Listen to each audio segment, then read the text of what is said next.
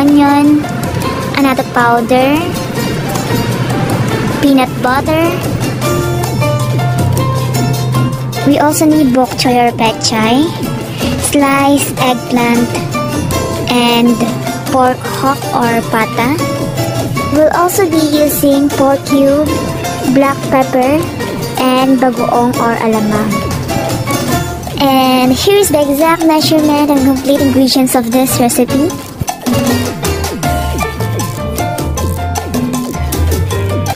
The first thing that we need to do, guys, is papalambutin muna natin yung pork, and we can use pressure cooker to save time at para mas maging malambot yung pork natin. At para mas masarap yung eggplant natin, pwede natin siyang i-fry while pinapalambot natin yung pork.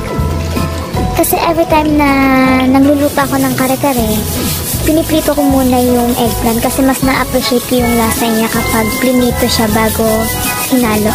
And then, pag brown na yung kulay niya, isi-set aside muna natin siya. After 25 to 30 minutes na pagpapakulo, tatanggalin na natin siya sa pressure cooker and we will dispose the water kasi hindi na natin siya gagamitin pa. Our next step is, mag-iinit tayo ng cooking oil bago natin ilalagay yung onion and garlic.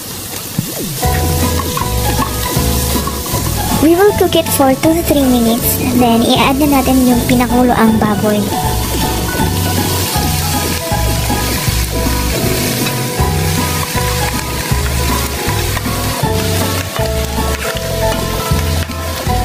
Konting halo lang, then we will pour new water. We're gonna leave it for a few minutes and bring it to a boil. Kapag kumukulo na, pwede na natin ditong ilagay yung pork cube. Tutunawin lang natin siya at maglalagay na tayo ng black pepper.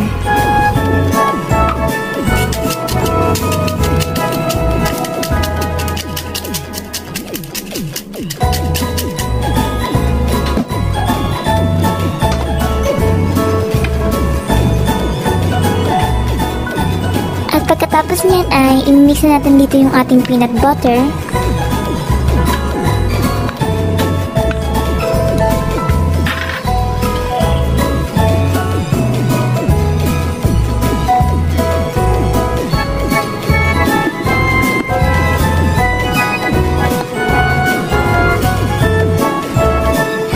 After we mix it well, maglalagay na tayo dito ng pampakulay, yung ating annatto powder. And we have to dissolve it into water before natin siyang ihalo kasi mamumuo siya kapag hindi natin tinunaw.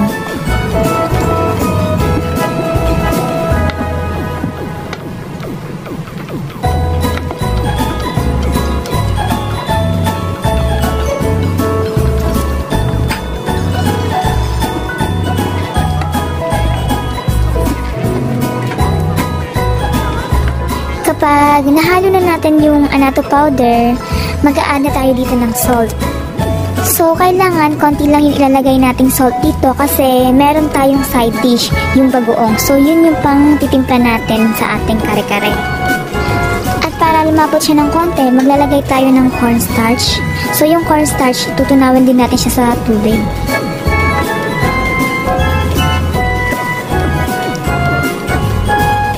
Kapag medyo malapot na siya, i-add na natin yung ating eggplant